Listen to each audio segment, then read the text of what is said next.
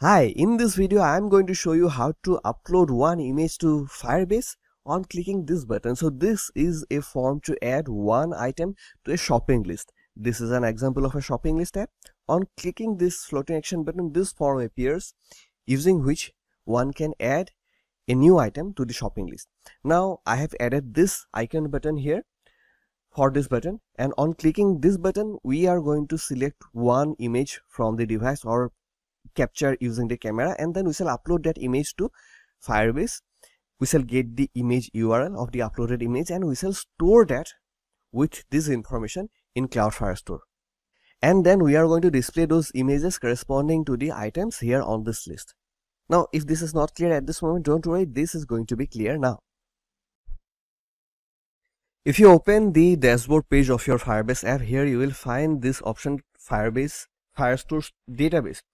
So you may already know that Firestore is used to store data. Similarly, real-time database too is used to store data. And here you will find this option named storage. So this is used to store files. Now if you click on this link storage, this page will appear, and once you upload the files, they will appear here. You can think of this in terms of a structure of a directory. So this is the root. You can create folders and you can upload a file using this button too, but we are going to do this from code. From code itself, you can create folders and you can upload the images. So this is the root of the storage, and then you can create directories and you can add files here. All right. And once we upload the file here, let me show you by uploading one using this button itself. So after uploading an image here, we have to get the URL, get the path of this image. And then we have to add that image, we have to store that image in the corresponding document of our database. So in this case, we are going to upload an image for one shopping item, right? So we shall upload the image first, then we shall get the URL, and then we are going to add the URL of the image in the corresponding document for the item inside our database, inside our Firestore database. So we have to upload the image to Firebase storage. This will be the second step. We shall come to the first step. This third step will be to get the URL of the uploaded image. And then fourth step will be to store the image URL of the uploaded image inside the corresponding document of the database. And then finally we shall display the image on the list. And now let's come to the first step, and that is to pick or capture an image. And for that we are going to use the package named image picker. You may go to pub.dev, find the package image picker, and then install it using the installation instruction, or you can simply run the command flutter pub add image picker on the terminal inside the root directory of your project to install it. After installing the package, you have to import this file imagepicker.dart inside the file where you want to write the corresponding code. So in this case, I am adding this inside the widget add item, the one responsible for this page. Now as we have imported this library, we can use the classes of this library, this package. So we are going to use a class named image picker for picking an image, and we are going to write the corresponding code inside this onPress function of our icon button, right?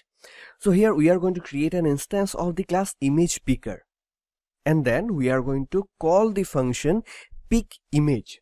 While calling this, we have to pass a value for this parameter named source. We are going to pass the value with help of an enum of this package itself named image source. So if we pass image source.camera, then on clicking this button, the camera will be loaded and we can capture one image using the camera of our device. If we pass image source.gallery, then it will load the gallery of the device and we will be able to pick an image from the gallery of our device. Now this function pick image returns a feature of type X file. So this function is asynchronous, thus it returns a feature, and at the end we shall get an instance of a class named X file. From that instance we can get the information of the picked or captured image. So here we are going to use the keyword await to wait for the completion of this asynchronous function, and then we shall get an instance of X file. And as we are using await, we have to use the keyword async here. And here we are still getting an error because this function may also return null.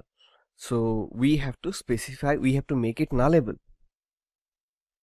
Now using this instance, we can get the name, the path, and we can perform other operations on our file, on the selected image. So let's try printing the path of the image. So add a print statement, and here let's print file.path. So now here is the app, and let me also open the console, and now let us try to capture one image. And here you can see the path getting printed.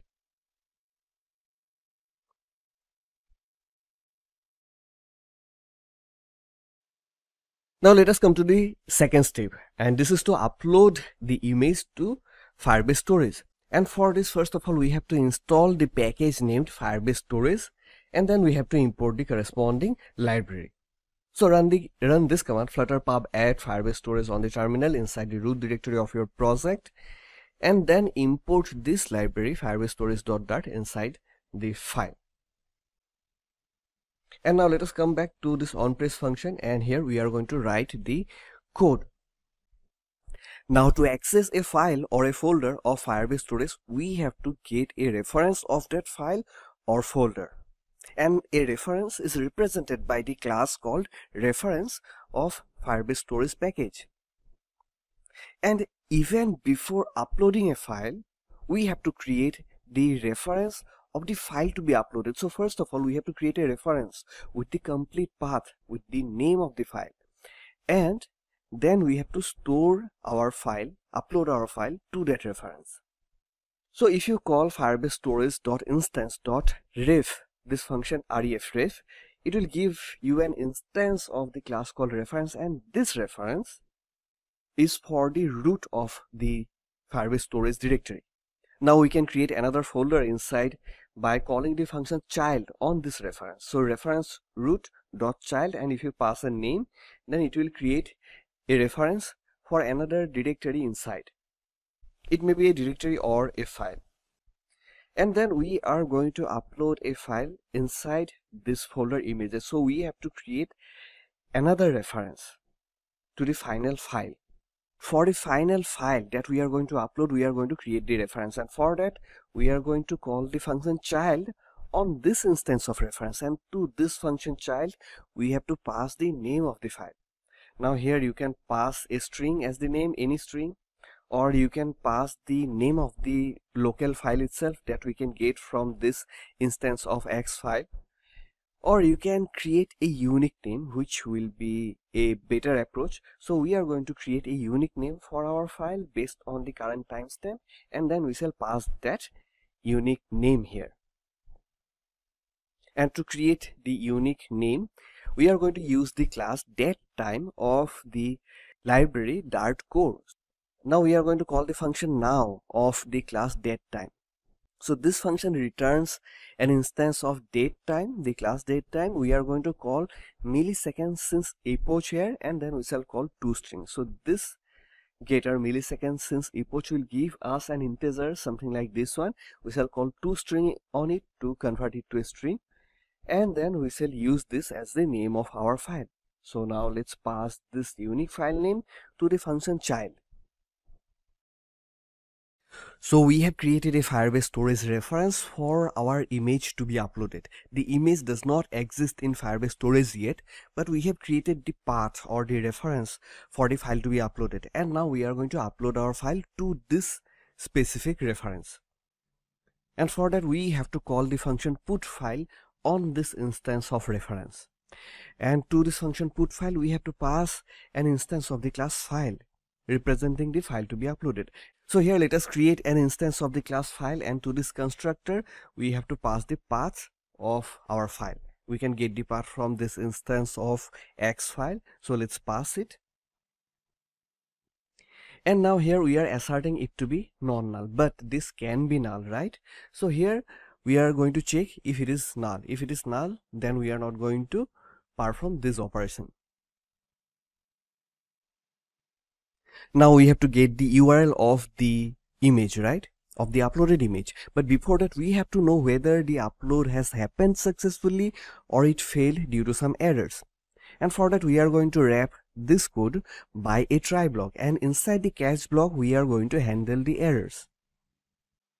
Now here below this statement we are going to get the download URL, the URL of the image, and we can get that by calling the function get download URL on this instance of reference.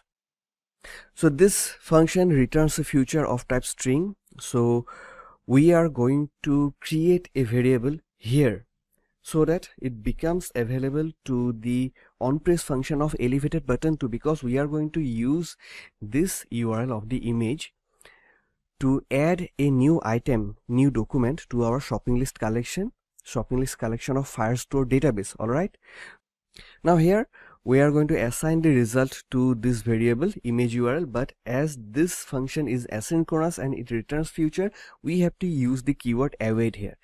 And we also have to use the keyword await here in front of this statement, because this too is asynchronous, and if we don't use await, then this statement below it, the one where we are trying to get the download URL, may get executed even before the upload process completes successfully.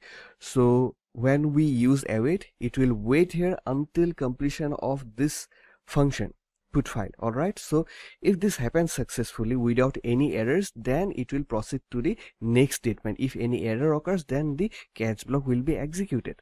So here in this statement we can assume that the image has been uploaded successfully, so we can get the download URL. So this was the third step to get the download URL, right? We have completed the first, second and third step. Now we shall proceed to the fourth step, to store the image URL inside the corresponding document of the database. But before that, let us try uploading one image. So here is the app, and I have also opened the Firebase storage page, and now let us try to upload one image. If this happens successfully, then we should see a new directory named images, and inside that directory we should have the file that we have uploaded. But if you refresh this, it seems that the upload did not happen. Now if this happens, then take a look at the console of Android Studio, and here you may find this message where it says that your bucket has not been set up properly for Firebase storage. Please visit this link to set up security rules. So we also have to make some changes to the security rules for Firebase storage. So for that, click on this tab, rules. At this moment you will notice that read write is false. So this is not going to allow anyone to read or write anything to Firebase storage. So we won't be able to upload files here. For the time being, we are going to make it true. But this is not at all secure, because now anyone will be able to upload files to your Firebase storage. This is not expected, right? Anyone should not be able to write. So in this case, we may add some different conditions, like we may allow the authenticated users to upload, and this can be done. But here for this example, I am going to make it true, and now anyone will be able to upload. So now I have made the changes. Now let us try to upload one image. And now here we can see the directory named images. Click on it, and inside we have one file. If you click on it, you will notice that this is the image that we have captured and uploaded now from our app. Now we are already getting the URL of this image. We are going to store that URL with the other data, the name and the quantity of the corresponding item inside Firestore database. And for that, here we have the image URL, and as we are declaring this variable here, it will be accessible inside the onPress function of the elevated button 2, and inside this elevated button, inside the onPress function of this elevated button, we are writing the code to store the information of a particular item on Cloud Firestore. So here I'm assuming that you are familiar with this process. We have to call the function add on an instance of document reference, and we have to pass the data inside a map to this function to add a particular document to a collection of Cloud Firestore, right? If you are not familiar with this, then I'd recommend you to watch one of my videos. I'll put the link in the description, where I'm teaching how to add data to Cloud Firestore. So simply here we are passing this map to this function, and inside the map we are adding the data to be stored in key value pairs. Now we are going to add one more key value pair for the image URL. So let's add the key image and add the value image URL and save the changes. We are also going to check whether image URL is null. If the image URL is null or empty, then we are going to display a message to upload one image, and we are going to return from this function without executing the code below it. Now let's save these changes and try to add a new item. So let's add the name and the quantity, and let us capture one image and upload it to Firebase storage. We should display some kind of a loader here. We can also display the selected image. And now we are going to click on this button to save this information in Cloud Firestore database. Alright, so click on the button. And now let us take a look at the database, and here we can see this item that we have added just now, and it has this field image with the image URL. So this is working. In the next step, we are going to fetch the data. We are already fetching the data and displaying in the list on the home page, right? We are going to display the image along with the other information for the list items. Now let us come to the final step, and in this step we are going to display the uploaded image in this list for the individual items. Alright, and for that the corresponding widget is item list. In this widget we are fetching the content of our collection named shopping list, and we using a stream. We are calling the function snapshot on the collection reference. This gives a stream, and then we are using a stream builder to fetch and display the content on the UI. Now here I'm assuming that you are familiar with this process of fetching the content of a Firestore collection and then displaying them on a list. If you are not familiar with that, then take a look at the description. I'll add a link to a tutorial. Alright, so now here inside this builder function of the stream builder, we are getting the data, and then we are converting the list of query document snapshots to a list of maps, and then we are returning a list view from this function, this builder function. Inside the item builder function of the list view, we are getting the individual maps, individual items of our list by the index, and then we are displaying the data of the individual items using a list style. Until now we have been displaying the name and the quantity only. We are using the widget, the property title of the list style for displaying the name of the item, and subtitle to display the quantity. Now we are going to use another property, another parameter named leading, using which we can display a widget, an image or some other widget at the start of the tile. Alright, and here first of all we are going to check whether this map contains the key image, because for some of the items we may not have the image URL. Alright, so here we are going to check if this item has the image. If it has the image, then we are going to add an instance of the image widget, and we are going to use the constructor network because we are going to get the image from a URL, from a remote URL. Alright, so we have to pass the URL to this constructor network, and that we can get the URL from this map using the key image, the name of the field with which we are storing the image URL on our document. Alright, and if this does not contain the key image, which means that we don't have the image URL for a particular document, for this particular item, then we are simply going to add an empty container. And let's wrap this by a container and specify height and width so that we don't get the overflow related errors. So we are going to wrap this by the widget container, and then we are going to add 80 for both height and width. Now save the changes and let's load the app. And here now we can see the image for this item, because we have the image for this item only. For the rest of the items were added before implementing this part, right? So this is working. So we have learned how to pick an image or capture an image, then upload the image to Firebase storage, then get the download URL, and then store the download URL in a Firestore document, right? If this video has helped you, then like this video, subscribe to the channel, and let's get connected on the comment section.